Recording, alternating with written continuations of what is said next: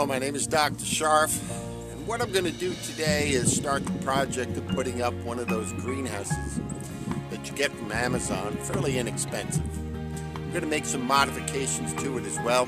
It's going to go in this area. You might be able to see some of the orange stakes. I'm going to include this raised bed right here.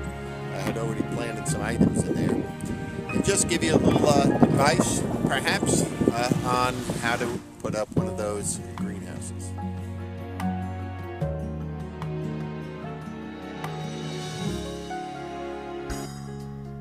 My particular kit came with some very flimsy tools, but really all you're going to need is a good drill and the proper bit and a good wrench, and you'll be off and running. My particular instructions were simply diagrammatic, and my attempt here will be to walk us through the diagrams and point out some areas that might be a little bit difficult to understand what they're intending. And so I'll show you some photographs of the final product so that it might make it easier for the assembly. So the first thing you should do is just double check, make sure you have all the appropriate parts. I found it most effective if I laid out all the pieces in order. The top little diagram, one needs to pay close attention and make sure you really include that pipe number 11 is firmly in place and that the screw goes through the connectors. Step 2 is probably the most difficult part of the construction, and if you're going to need someone to help, this is the point, after which you can probably go it alone. In step 2, the top left diagram, the final product should end up looking like this. Notice that the flange actually covers the end of the cut pipe. Now this will be important later when the plastic is on, so that the cut pipe doesn't actually chafe and cut the plastic. Now on step 2, the bottom left insert is a little bit difficult to see, so here's a picture to get a better look. Notice that the flange actually sits underneath the pipe this time. There is actually a small plastic insert that will go in the end of the pipe, which will keep it from chafing the plastic. Take a special note of piece number 15, that cross member. It really provides a great deal of strength to the end wall of our hoop house. Once you have this end put up and in place, the rest of it goes together relatively easy. The drop-down pieces for the end wall are relatively easy to put in place. Just make sure that the vertical pipe goes on the inside of the horizontal pipe or the base pipe on the ground. Now this image is actually the end product of step 4. The illustration for step 4 is pretty easy to follow, and the remaining sections go together exactly the same. So just make sure you put on those number 11 sections and tighten it up. These next couple of images are just there for reference. However, do notice that the vertical pipe does go on the outside of the base pipe.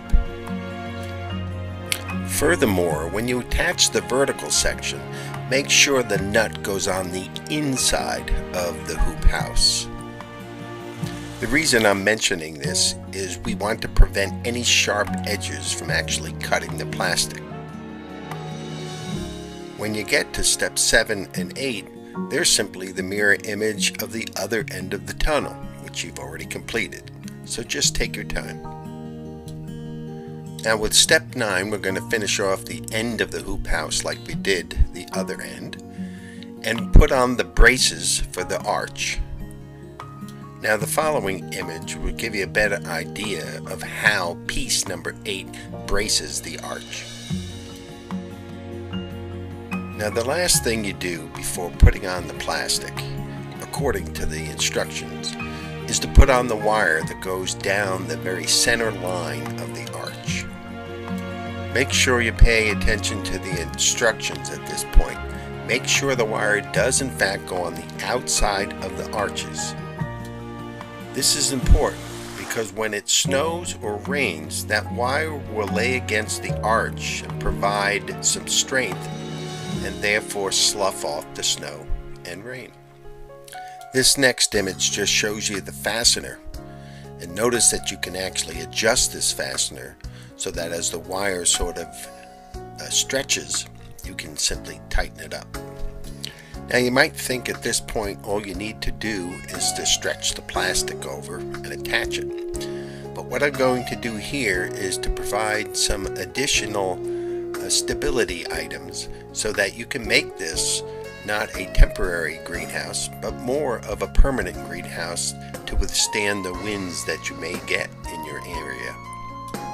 What I'm using here are called sod staples, and they're used for holding down ground cloth. And I'm putting them around the base of the hoop house, and that will provide some initial stability. These sod staples can be purchased at Amazon or purchased at a garden supply center. Furthermore, I purchased some rebar that I had cut in 2-foot sections. These sections I drove into the ground next to each post or each arch, and then attached them to the arch with a U-bolt. Notice that I actually have the U-bolt attached in such a way that the sharp ends are facing inwards. I wanted to add a little strength lengthwise, so at one end I attached a carabiner to the vertical strut and ran it all the way to the other end and attached a come-along connector which can be adjusted should the wire begin to stretch. I did this on both sides of the end walls. Once done, it was obvious that it provided some real additional reinforcement lengthwise. Finally, to provide some support laterally or from side to side, I also attached wire from one arch to another at 2 different locations towards the center, about 2 posts in, and that provided a great deal of lateral or side-to-side movement support. Once all the reinforcements were made, I went back to the original diagrams and began to put on the plastic. Once I had the plastic laid out alongside the greenhouse, making sure that I had the door on the end at the right end, it was fairly easy to pull it over the top and begin to attach it. The elastic connectors went on quite easily, but I suspect that they will degrade over time from sun and moisture, so I'll have to figure out a new solution for that. Finally, one last modification. I used some plastic 8-inch flower pots and some gravel and placed them along the edge of the hoop house on the outside flap, and that seems to really add some good stability. So far we've had some winds of about 15 to 25 miles per hour, and the greenhouse has just stood up very well. So I hope this has given you some ideas for your hoop house. So happy gardening.